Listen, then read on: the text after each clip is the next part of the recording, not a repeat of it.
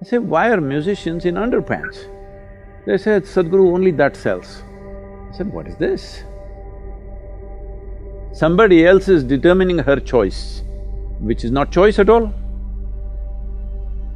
This is a sure way to destroy the beauty of feminine in the world. This is a consequence of, in one way, that economic engine drives everything in the world.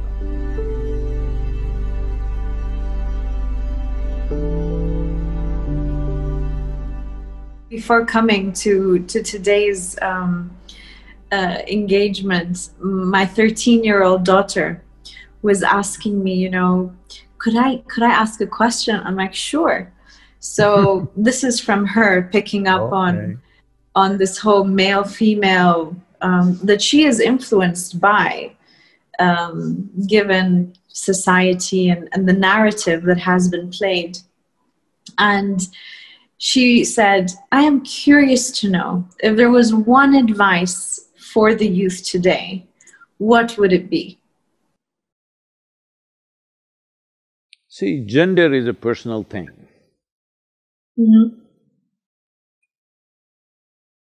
I'm sorry, I'm putting it in a very basic way. Please. What is in somebody's pants is not my business or your business. It is only relevant in a few places like bathrooms and bedrooms and somewhere. In rest of the places, your gender is irrelevant. It's a question of your competence, what you can do, what you cannot do, what you're capable of, what you're not capable of. We need to bring the world to this place that what kind of body you have is not my business. Only in bodily relationships it matters. In rest of the time, it's not my business. For this, women also should think this way, but right now, it is… I don't know, it's a complete… you know, man's dream is being played out by the woman, you know? Because, you know, like yesterday I was… because I was supposed to talk to some musician, and I said, okay, let me hear something, so they played a video. I'm sorry I'm using such words, but I'm saying because it pains me that women are being projected like this. And a musician is on stage in underpants. I say, why are musicians in underpants? They said, Sadhguru, only that sells. I said, what is this? So this is horrible exploitation of the woman, and women are cooperating in this. She can wear what she wants, it's not my business. But if she is wearing that only because that's what sells, that is not right in the society. It's her choice what she wants to wear, but it's not her choice. Somebody else is determining her choice, which is not choice at all. So, this is important both for young boys and girls, they need to come up with this, that your body is your business, all right? It is not something that everybody needs to be involved with your body on the street. Everybody need not be involved with your body. People need to be involved with your intelligence, people need to be involved with your competence, people need to recognize your genius. Everybody on the street need not be involved with your body. Body has its purposes, body has its beauty, body has its nature, that is in a different way. I am not trying to say what should be the dress code. No, I am saying a man should not decide a woman's dress code, that's all I'm saying. Right now it looks like it's man's perversion which is deciding a woman's dress code. This needs to change if women have to be free. So this is why I'm saying, as from man's muscle it is moving to a cerebral nature of activity, similarly from a woman's flesh it has to move to a cerebral nature of activity. So right now this may sound like an absurd thing, no, this is how women are, no, this is how man has expected woman to be. This is not how women are. I know enough women in my life, all around me, to clearly know that this is not how they are, but they think this is what is expected out of them. Is this a superwoman syndrome that they define this as, where women just want to project themselves in a certain way? No, I'm saying this is a sure way to destroy the beauty of feminine in the world, because right now you understand masculine as the ideal of success. If you want to succeed, you have to be like a man, you have to show your muscle. This must go, because this whole thing is coming from this is a consequence of, in one way, that economic engine drives everything in the world.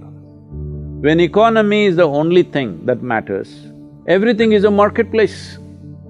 Everything is about…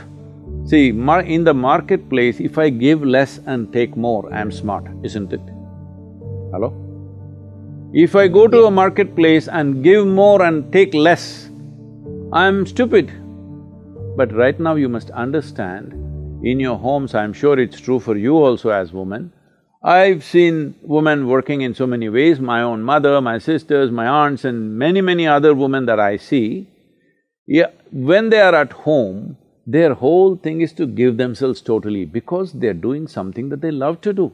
They're doing things for people that matter, that what I get is not important. That's what makes their life beautiful. This should not happen just at home, this should happen in the society, that everybody is trying to do their best to everybody else. This is the nature of the feminine. Right now you are saying, wherever you go, I must give less and take more, whether it's marketplace or marriage, the same thing is happening. And nobody is happy, nobody is living well, nobody can relax their guard. All the time everybody is guarded against each other, because every place is a marketplace. Everywhere you go, you're seeing how you can profit. No, that's not how human beings can live well. Human beings can live well. This is right now, I constantly live among volunteers who are always trying to give their best in any given situation. People ask me, Sadhguru, of all the things that you do, what's the most important thing? I say, people around me, the sort of people that I've gathered around me who are willing to give their lives away without any expectation.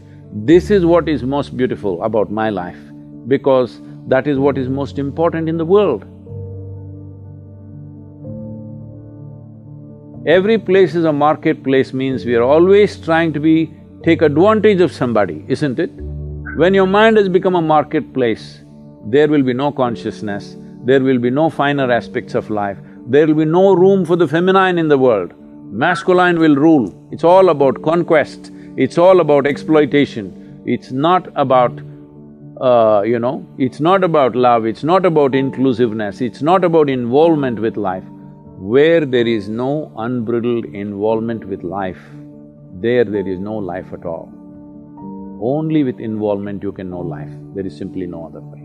You use the word superwoman, I would say my mother was a superwoman. She did not earn a single rupee in her life, but she was a superwoman, she was the most respected in the family. Well, did she ever ask, what will I get? Never, but she is a superwoman.